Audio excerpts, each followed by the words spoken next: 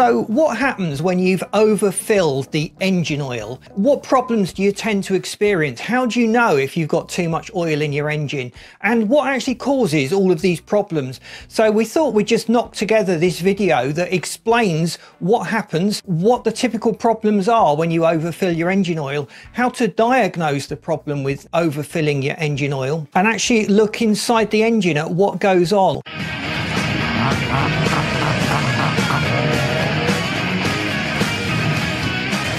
So you've got your dipstick, or most cars have a dipstick. I know there are a few exceptions. Some cars you have to use the digital dashboard display to check the oil levels, but the manufacturer sets a maximum and minimum level. So what happens if you're a little bit over the maximum? Well, in most cars, it's not that much of a problem. The manufacturers have set quite a wide margin. There are some cars where you need to be more worried about going over the maximum line, but we're still talking about substantial overfill, not just a little bit over the maximum mark. We're talking about quite large extra quantities of oil here. So we really have to cover our backs and just recommend that you always keep your oil between the maximum and minimal levels that the manufacturers recommend.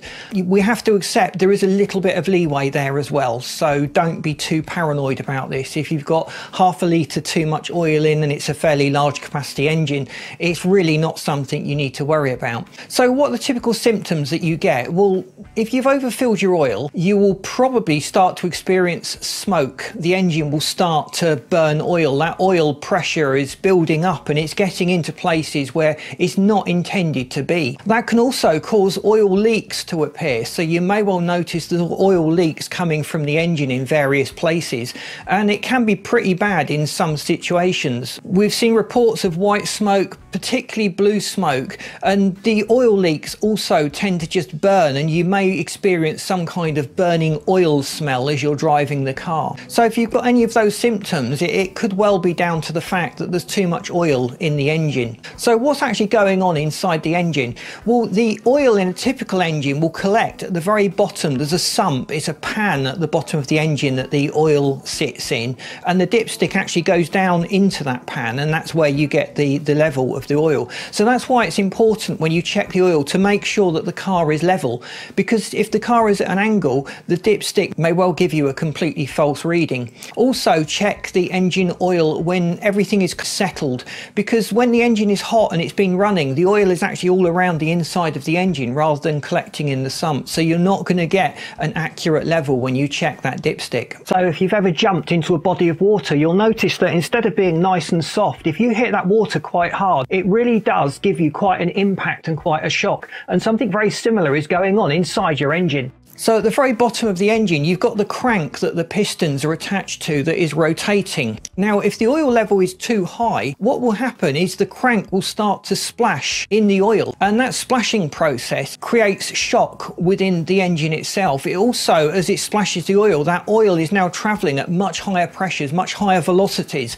than it was designed to. This cavitation effect and splashing in the oil also introduces bubbles in the oil, and the bubbles really affect the way the oil circulates around the engine. It can cause damage to the oil pump if you're not careful, but it generally just restricts the lubrication effect of the oil, because it's now a foam rather than an oil, and it's not flowing around the engine as well as it could do. So you can actually do long-term damage to your car if you've overfilled the engine and you're getting this cavitation problem with the bubbles forming in the oil, and the oil's just not doing its job. It's not lubricating. You've got high pressure oil flying around inside the engine itself, and it's getting into all sorts of areas it shouldn't, where the seals would normally be preventing that from happening. So if you have overfilled your engine oil substantially, there's a few avenues to just restrict that. You could undo the sump plug, but you should really use a new washer, and you'll notice the oil does tend to jet out of that. It's very difficult to take a small amount of oil out of the sump. So in most cases, if you're going to use the sump method, it's best to drain the oil, measure it, it and then top it up by filling it back into the engine, but with the correct level. You can use a pump as well, which goes directly into the oil pan, usually through the dipstick hole, and you can measure out a quantity of oil and just make sure it goes that way.